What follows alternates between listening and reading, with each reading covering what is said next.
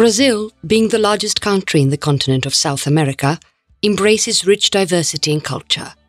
Out of every country in the continental premises of South America, Brazil accounts to be the only country speaking Portuguese. It covers about 3 time zones and has occupied a position in the list of leading economies of the world. Located in the eastern part of South America, it possesses a large coastline stretching 7,491 kilometers in length.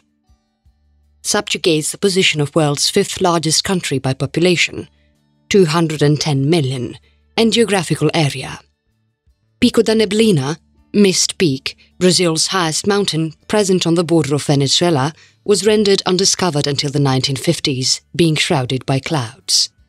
Categorized as world's largest exporter of coffee for more than 150 years, it facilitates dispensation of coffee since the onset of the modern era. Occupies the primacy of being the 8th largest economy in the world in terms of both nominal GDP and GDP. Cultural history. Predominantly Western, but also embraces ethnic touch as well as mixed diversity, which took place in the colonial period. The onset of architecture dates back to almost 500 years ago, during the time of Pedro Cabral.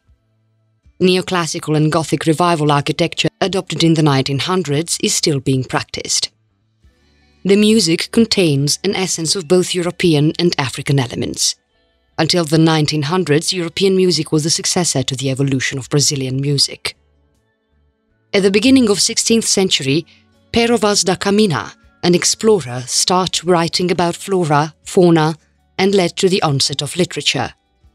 Romanticism was pioneered in Brazil and from here spread to other parts of the world. Pre-colonial history, 1500 AD.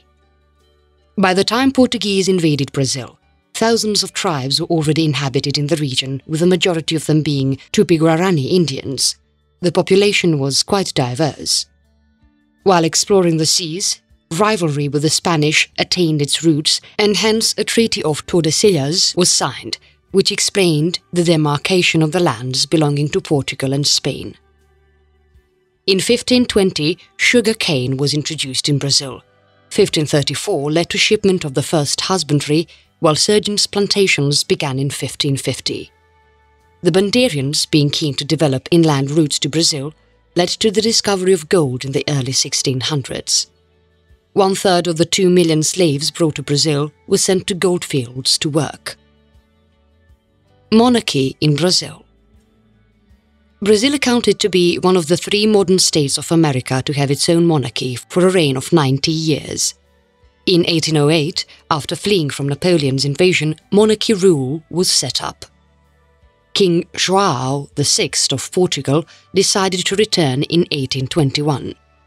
Pedro attained the prestigious position and led to the onset of constitutional monarchy 1 year later. To make the country end its participation in Atlantic slave trade, several wars like Cisplantine, Plantine, Uruguayan and Paraguayan wars were fought. The Old Republic, 1889 to 1930. In 1891, constitutional revolution took place, led to the development of the constitution. The central government didn't rule individually, but in association with an elite group of oligarchs. Popularization and evolution, 1940 to present. During Estado Novo, urban planning led to evolving of agricultural aspects as well as constitutionally. Vargas, who planned this, was finally disposed of in 1941. Juscelino Harris took over. The military government was set up in 1985. Anybody who opposed the present government was given punishment and people weren't satisfied.